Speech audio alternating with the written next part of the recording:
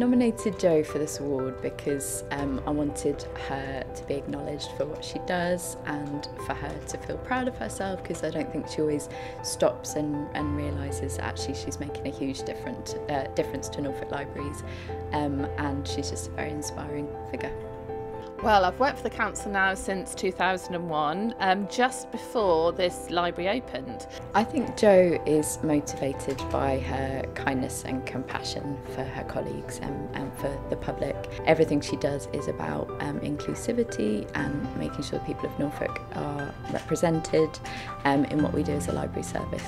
Well, I feel that public buildings need to be places that people feel included, so it's really important to show that quite visually. So I've done LGBTQ story times, and we have an archive here that I help with as well. So I think it's important for the community now and people to feel it's a safe place that they can come to, particularly as it is a public building. Jo makes a huge difference in her day-to-day job. Her personality is really inspiring and she lifts us all up and brings her along with her, whatever she's working on.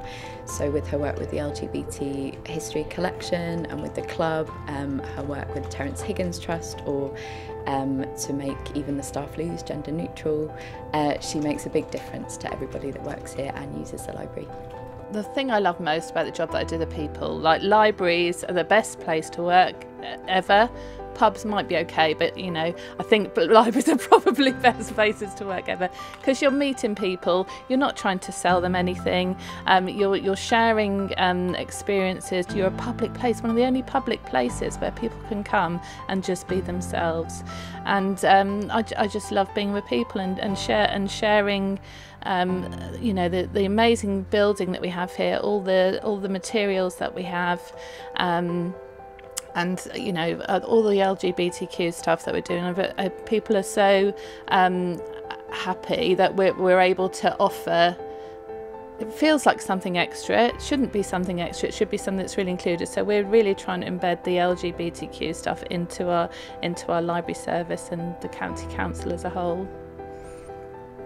I got a bit choked up there. God's sake. Oh, not passionate. Oh dear.